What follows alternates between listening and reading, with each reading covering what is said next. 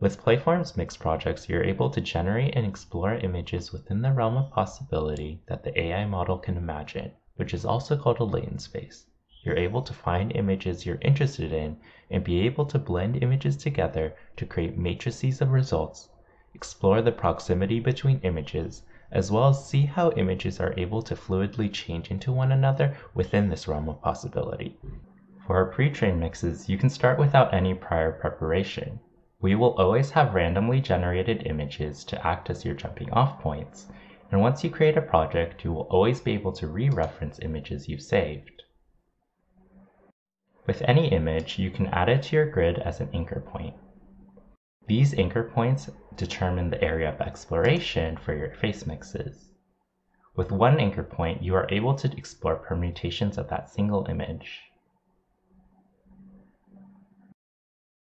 The influence on grid section for face mixing controls the influence of that specific anchor point on the entirety of this 5x5 grid. For the one anchor case, a smaller content value creates more variability in your results,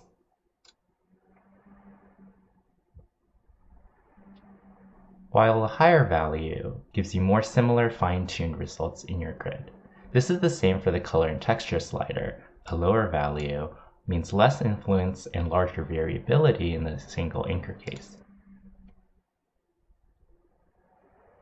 You also have the ability to test whether a photorealistic or illustrative style works better for your single anchor grid.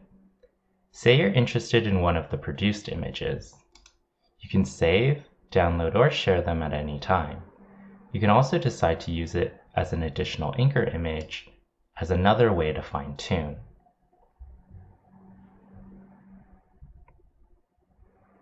You can also go to Add to Mix for random or saved images to create an additional anchor point. You can create up to 4 anchor points for your grid, and each one pushes and pulls the results with their own influences on the grid.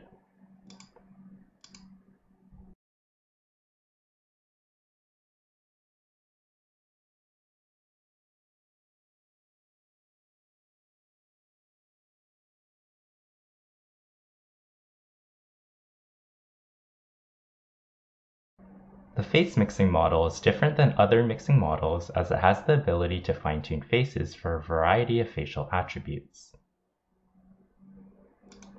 For example, I want to make this individual older and have a larger smile.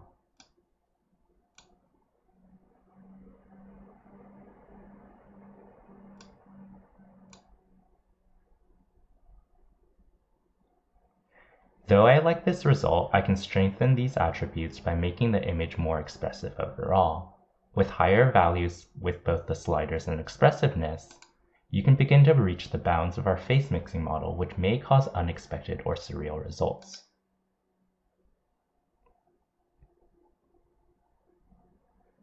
Like any model, there are inherent biases that exist due to the sources that were chosen, as well as reflecting the biases of the humans that labeled the data. As you experiment with the face mixing model, please continue to keep this in mind. You can put this all together, creating grids using anchor points and fine-tuning images. You are able to change the face attributes for every image on the grid, including the anchor points.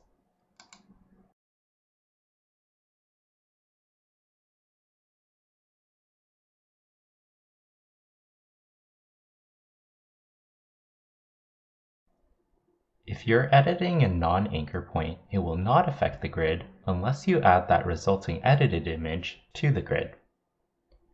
We're excited to see how you end up adapting face editing and mixing into your own work. Face mixing is the first mixing process that we have available, so definitely feel free to contact us with any questions or suggestions for improvement.